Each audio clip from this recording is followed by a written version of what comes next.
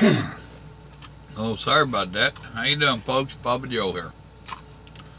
I am sitting up here in Bossier City, Louisiana.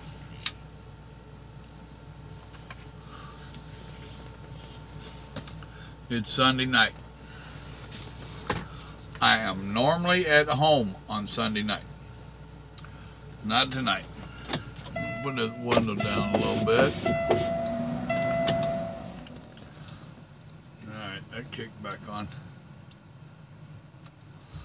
Okay. A little bad planning on some folks' part. Not on mine. I'm innocent. The last week went a little bit rough. Somebody wasn't really thinking that hard about the consequences. They had me go deliver a load when I was supposed to be getting my truck worked on, or when I should have been getting my truck worked on. I think I've told you about it. So that left me where I had to do a Dallas run, or else sit around forever. So I did the Dallas run. Couldn't get back to the yard in time to get anything done Thursday. So I had to lay over for the night, and I had to work on my truck Friday morning. Now, I was told that folks were going to come in at 7 o'clock, an hour early, to start on my truck. And that didn't happen. Now, the shop foreman, Jonathan, he did come in pretty much at his regular time, because he comes in early anyway to get a lay of the land for the day, see what he's dealing with. So he did do that kind of quick, and he pulled me in and started tearing my rear axle apart about 7:30. So he had it tore apart when the other guys come in, and JT got on it, and he started swapping out the brakes back there, and Jonathan did other stuff. And they actually had me rolling, well, out of the shop just a few minutes before 9, which was pretty fast. That was hustling. So I can't throw no rocks at them. And of course the company don't want overtime any more than necessary, so I understand why they didn't come in. And one of them said, I wasn't told to come in early. Gee, imagine that. I was told something that ain't true. What truck drivers ever had that happen before? I bet I'm the only one. But they put a hustle on, and they got me. I was rolling just a very few minutes after 9 o'clock. But I had over 400 miles to do to try to get down to here by 4-ish. I have 2 drops here in this area. This one's the first one, then there's another one over yonder about 5 miles away. Matter of fact, let me make sure that this did its job. Yes, it did. So about 5 miles away is where my second drop is. I got here about 10 after 4. They quit receiving at 5. Well, when I got here Friday, 10 after 4, it was going to be real tight, kicking this off here, making the 5 miles by 5 o'clock there and kicking those off. Well, when I get here, the guy that normally receives took the day off. And the fellers up front that was going to have to deal with me, they're like, man, that place is packed out back there. I don't know where in the world we're going to put it. So after they hauled around a while, they told me I needed to come back Monday. Well, I called my people, and she called the shippers to get it, make sure everything is how it should be so we get paid.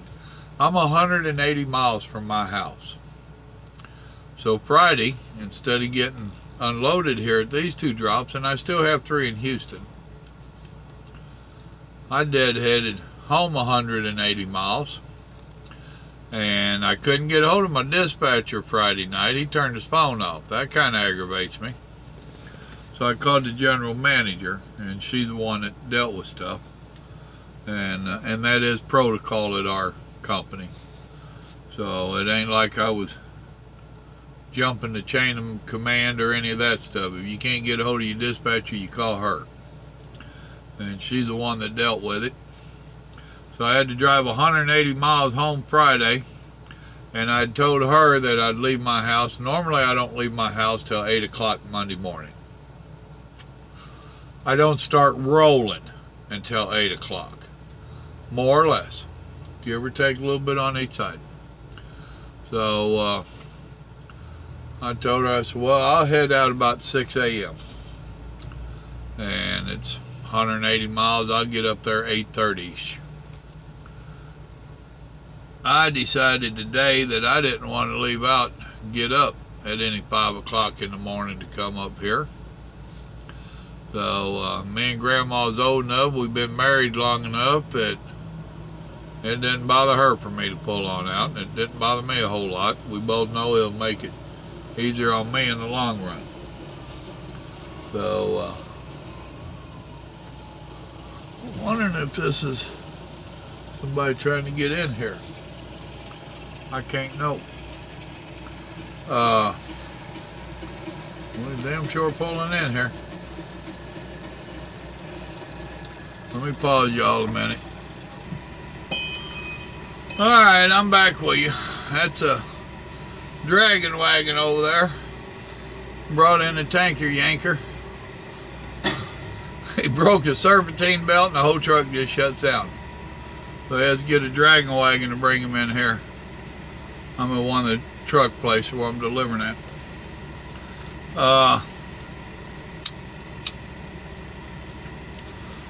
Kind of lost track where I was at on my story.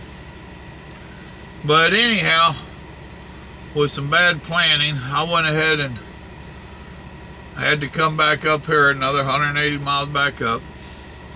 I was doing my math and whatnot, and I decided I didn't want to get up no 5 o'clock in the morning to try to make it up here by 8ish. And I need to be kicking this off here when they open up, so that I can be trying to get to Houston. I don't see it working. The math ain't there. The hours ain't there. But I left my house on a Sunday evening at 6 o'clock. So I'm doing my part. I'm trying to make it happen. I just don't see it happening. I can't roll until, well, let's see. I've been here 44 minutes, and I can't roll until about 8 o'clock, quarter to 8 in the morning, which works out fine. My 10 hours will be up about the time I'm getting this kicked off here. It took me all but 3 hours tonight to drive up here, and I stopped and got a truck wash too. The owner seen my truck the other day, and he wasn't real happy with me. When you get a truck wash last, Joe? Oh, I don't know, 2 or 3 weeks ago. That thing nasty. Get a truck wash. Yes, sir. No. And I didn't take it he was joking. We joke and kid around a lot. He wasn't joking. His truck was dirty, and he didn't like that. He likes his equipment looking good. I'd been running hard, and all the bugs and the rain and the nonsense, and you know how it goes. But I don't see how I could have done anything differently on all this.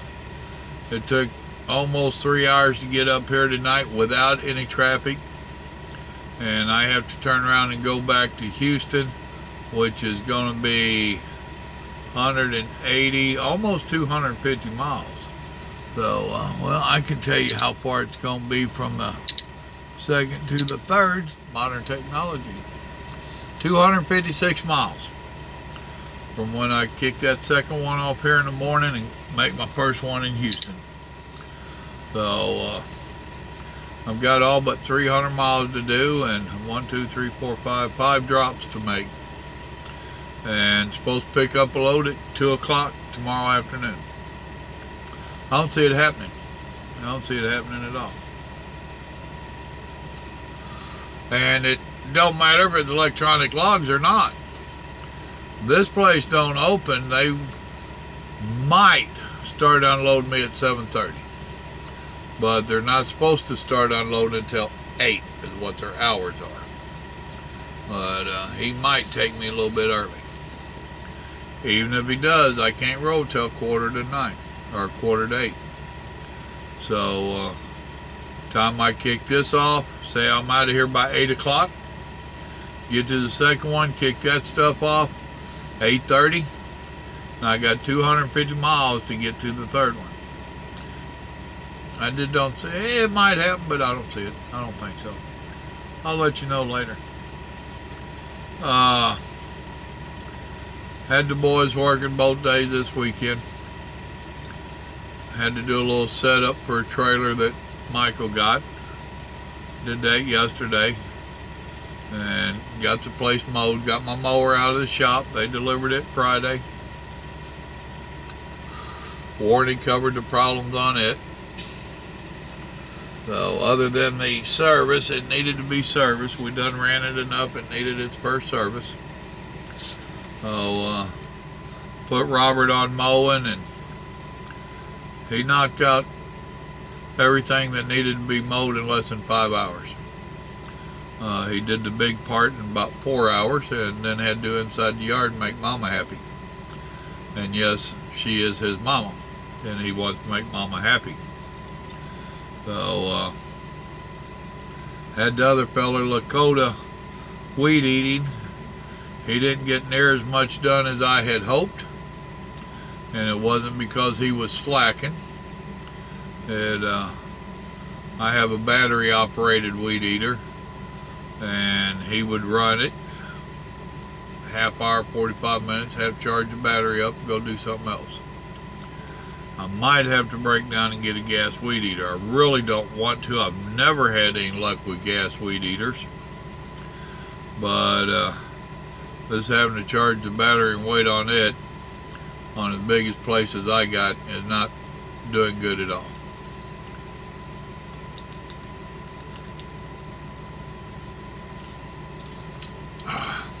But I might have to pull the trigger on that. I'm trying not to.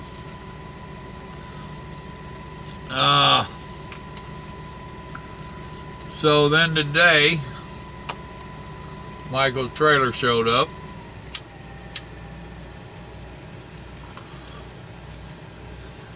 We had to build some pads to put it on for the stabilizers to set on. So knocked that out before he got there. Then went back there and spotted it for him. Helped the guy that brought it in. So got it set up like it needs to be set up. Let's see. Then they took lunch. And now those of you that have looked at the tour of my property on the videos and stuff, and been keeping up with what I'm doing, you know I had 100 stumps ground. And they've been working on them slowly because there's big old piles of mulch here. And we think that's what the hogs are coming in after, is grub worms and stuff in them, in that milling. They got out there and they did a lot of working today on breaking down some of them hills and spreading them out some more. They ain't got nowhere near all of them. I mean, they've been doing them as we progress along and whatnot. So I had them today to just concentrate on that this afternoon. And boy, does it make a world of difference on that back 40. So, and I told them that's what they're going to do next weekend. They're taking next Saturday off and they're going to work Sunday. And which I'm fine with that. I already told them I'm getting tired of working 7 days a week. So which they understand that even though I'm not out there doing the physical work with them, I get out there and look and watch and plot and plan and make sure they're doing it the way I want it done, and make sure we're not having any issues, and constantly thinking about this stuff and what I need to do next. And it really does get mentally and physically straining on me. So, and they've worked both days all summer, both days on the weekend all summer long. So I asked them, I told them I was ready to slow down and pretty much work one day a weekend. They both agreed they're ready to slow down too. So, which we all know that there's going to be times that they wind up working 2 days a weekend, which is, they're fine with that too. But we're going to try to keep it down. Let's see. I cannot.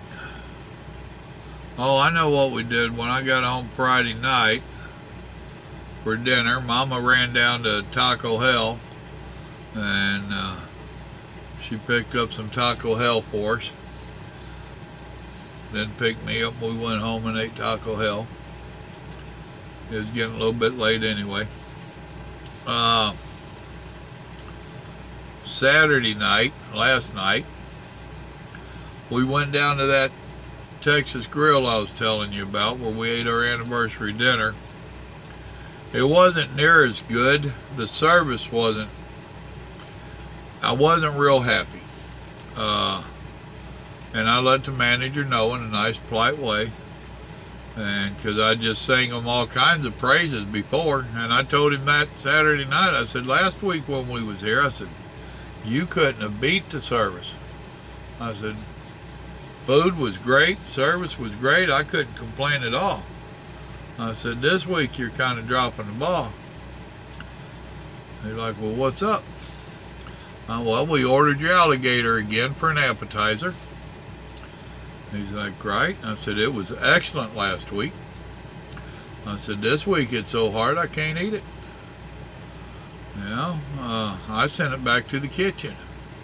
He's like, well, I'm sorry. Yeah, well, I don't know if you are, but that gator was pretty damn sorry. I said, and not only that, I said, literally less than 2 minutes after my appetizer shows up, here's my main course. I said, I'm used to getting, when I order an appetizer, I want to have a little bit of time to eat my appetizer, and then the main course comes out 5-10 minutes later type deal, not 2 minutes. We ordered the buffalo burgers with fries. I said, as you can see, I'm almost done eating my buffalo burger. I said, the fries still ain't made it. He made everything right. They didn't charge me for the gator, needless to say, and they brought us out some free of charge, and I said, put in a go dish, So we took that home, and I munched on that last night. And like I told him, I said, I'm not going to quit coming here yet. I've been here twice. And first time was some of the best service I've had in a while. I said, this time was just an off night. We all have off nights, or off days, whatever. I said, that's what I'm going to write it up to. I said, we will be back. So, our main reason for going there Saturday night was when we had been down there last Monday. That was our anniversary. The waitress that we had and his manager said they had knew somebody that could come catch them hogs that's been coming in on my place. And she got busy and forgot to give me a phone number. So me and Mama talked about it, and I want to try the buffalo burger anyway. And while we're at it, we can just see if we can get that phone number, which I got a phone number to Uncle John. So I called Uncle John, and Left him a voicemail, and I still ain't heard from him. I've had the damnedest luck here lately with people returning calls. I mean, I don't get it. But then Mama cooked up a roast this evening, beef, bunch of veggies with it, you know, celery, onions, carrots, taters. And I wasn't really hungry when I went to leave the house, but I brought me out several little dishes of it, so I'll be eating that this week. We haven't been cooking there as much, and I don't know. Well, yeah, I do know why. I'm just tired. So, which is part of why I hope to start cooking more once we slow down on the stuff that I'm trying to do around the house. So, but here I sit. Gonna spend the night here, and we'll just see what tomorrow brings. Oh, had some screwball comment on one of my videos on the e-logs, and yes, I called him a screwball. He made some comment, and I wasn't sure if he was trying to be rude or what, and I asked him, please explain yourself before I reply. And he come back telling me what a rookie I am, and when I get 40 years under my belt, then I'll have a right to comment on trucking and e-logs. And he has 40 years under his belt, and he's done this, that, and something else, and just go ahead and make your reply. Okay, I did. I said, I got your number. You're one of these hate-filled trolls that's just out trying to create problems, and I don't waste my time on and making comments on the industry that you don't know nothing about and ain't been in. And I don't waste my time on the likes of you. Enjoy your life. And that was the end of that. I don't understand people like that, so filled up with anger. I should. Back in my day, I was. Before God came into my life, I was a very angry individual. And that seems so long ago, and it hasn't really been. Lord's been in my life 10 years, more or less now. Actually, probably less than that. And it seems like a lifetime ago that I was dealing with all the anger and stuff. Thank you, Lord. I'm a lot better now. Enjoy life a lot better. Enjoy people better. But it is what it is. Well, there you go. This done stretched out to almost 25 minutes. Didn't plan on it being that long. Y'all remember, God loves you, and so do I. Don't be angry. Anger just burns you up from the inside out. Don't be angry. Figure out what your problem is. Bring the Lord into your life. Calm down. Be mellow. It'll help you a lot. Y'all have a blessed evening now. Good night.